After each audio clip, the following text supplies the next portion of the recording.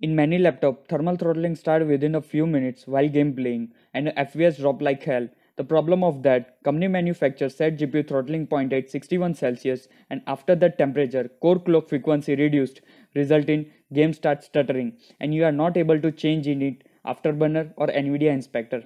My name is Vishal, and I will show you how to solve this type of the issue within the few minutes in this video. Let's get started.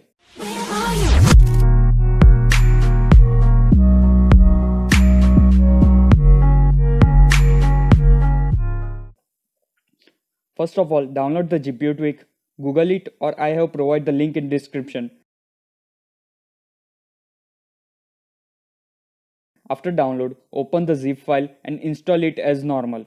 After installation, reboot your Windows system. Now open GPU tweak. I have select advanced mode.